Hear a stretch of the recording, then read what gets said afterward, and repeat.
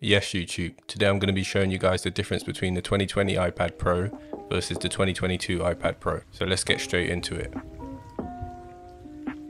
If you are looking at the new 2022 iPad Pro next to the 2020 model, you can't really tell them apart. The size is a little bit thicker but the same, the look is the same, the camera on the back looks the same. In fact bro, it's not until you turn it on and are using the new model that you can see a difference. The new mini LED, well it's not really new as it was on the 2021 model, but if you're coming up from the 2020 model like myself, that is the only visual difference you'll be able to actually see. For me though, the screen alone isn't really a good enough reason to upgrade from the previous 2020 model, but that being said, it's definitely a nicer screen to look at. The mini LED means the blacks are really black and that makes all the colours pop out. If you're like me and you use your iPad a lot at night to watch movies, using it side by side next to the 2020 model, you can easily see the difference. I'm a big fan of OLED screens and the mini LED is so close to an OLED, if you didn't know it wasn't, you might think it was an OLED panel. On top of that, it has ProMotion like the 2020 iPad, so all in all it's a great screen.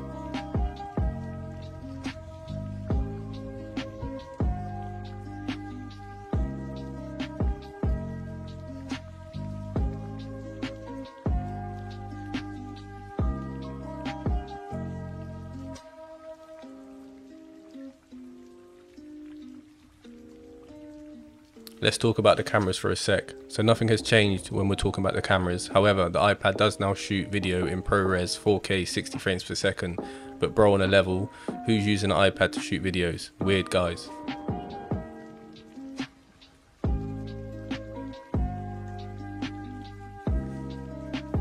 So let's talk accessories for a sec. I've been using my 2020 iPad Magic Keyboard on my 2022 model and it works as it would on my old model. So if you're upgrading, you can get away with keeping your older keyboard and save yourself some money there. In fact, all my old cases fit it too.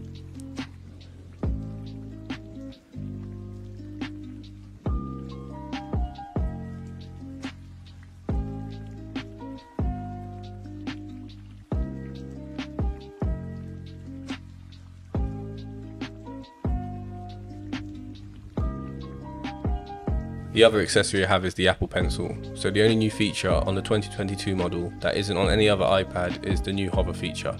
Using the Apple Pencil, and for me this is nothing special, but I'm kind of glad it's here. It does help when making notes, but like I said, it's nothing special. If you use the iPad for art and things like that, then yeah, you will definitely benefit the most from this new feature. But as for me personally, I just think it makes the iPad a little bit cooler when navigating the UI.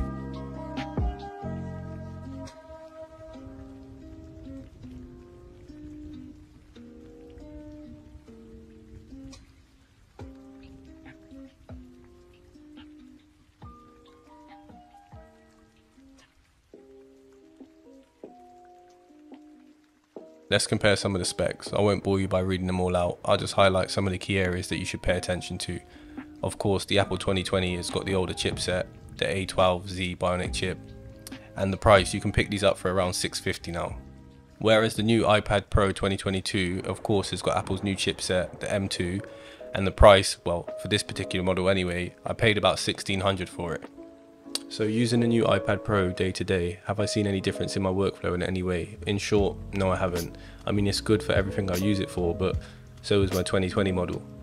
I think this upgrade was just a stopping point for where Apple are going with the new iPad line. Maybe they'll bring out an update and some new software in the near future that make it possible to really use the M2 chip on the iPad to its full potential.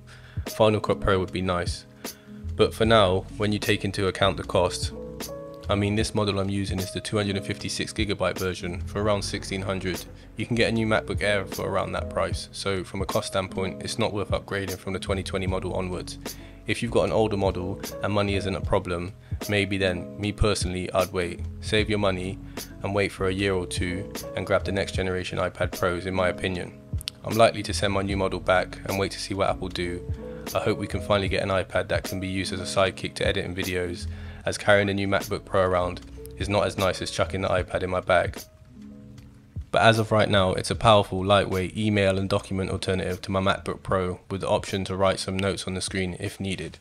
If you've enjoyed this video, please like and subscribe. I'm out. Peace.